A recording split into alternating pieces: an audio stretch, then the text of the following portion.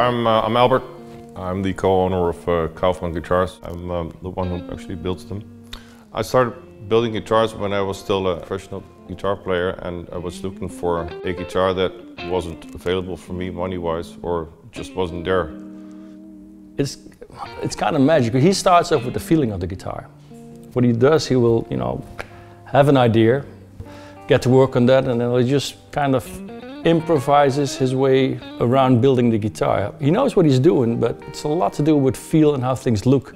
The main steps of building a Kauffmann guitar to get the right look and feel of it are starting out with the body, having it ready for the spray booth.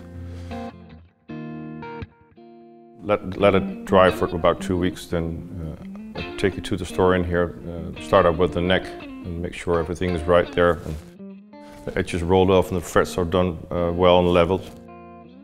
Get the electronics in, make sure the body, the lacquer matches the neck, again, look and feel, maybe some weather checking, some aging. Put it together and make sure it plays right. It has that worn-in feeling. That's, we're aiming to build like an old guitar, but except it's a new guitar. So it starts all with that. Secondly, it's affordable.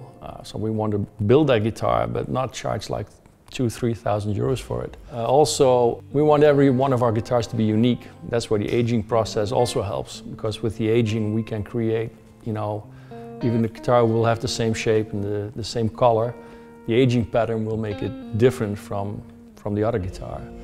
And I think there's a lot of people out there that want to get an instrument that is like really unique, something that there's only one instrument in the world that is exactly like it. So that's what we're trying to get in the Kauffmann Guitars.